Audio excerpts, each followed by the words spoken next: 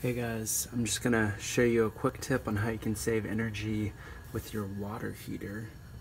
This is I think it's a 38-gallon electric water heater.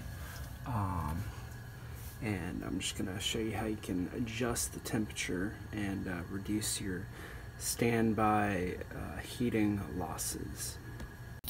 First thing you always have to do is turn off the breaker to the water heater.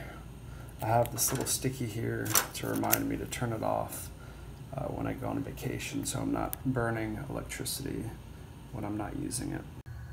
So the reason I'm doing this is first of all to save energy, but also the water is just really hot coming out of the tap. I just moved here a few days ago, and I'd have to say it's got to be at least 130 degrees.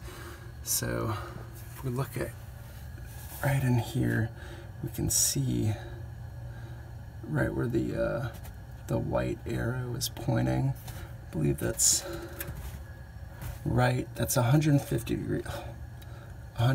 degrees up here, 125 down here. So it looks like we're at about 140. There we go. You can see that better. Yeah. So I think this one is about the same.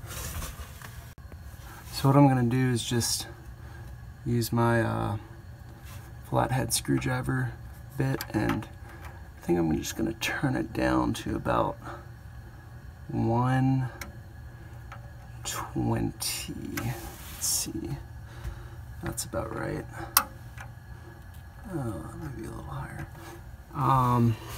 This one down here, I'm just going to turn this one down as low as possible.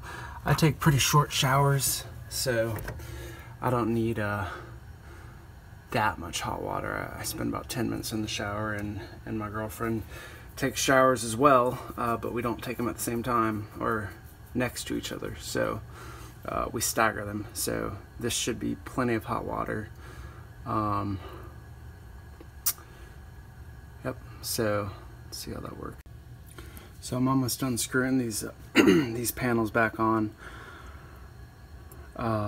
The reason I don't turn it down below 120 is just to keep the water sanitary. I know that there's some kind of bacteria that can grow in water heaters if it's below 120. So keep the top at 120. This down here is just whatever it is, 90 degrees. So that way everything flows from bottom to top. So that should keep everything pretty sanitary, and 120 degrees is a pretty reasonable temperature, and I should just need to run the hot water faucet. I shouldn't have to mix it with any cold water.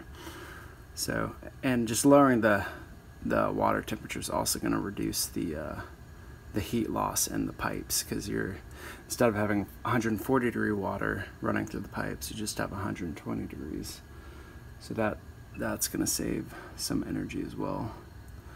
So if you got some information out of this video or found it mildly amusing, like and subscribe. Thank you.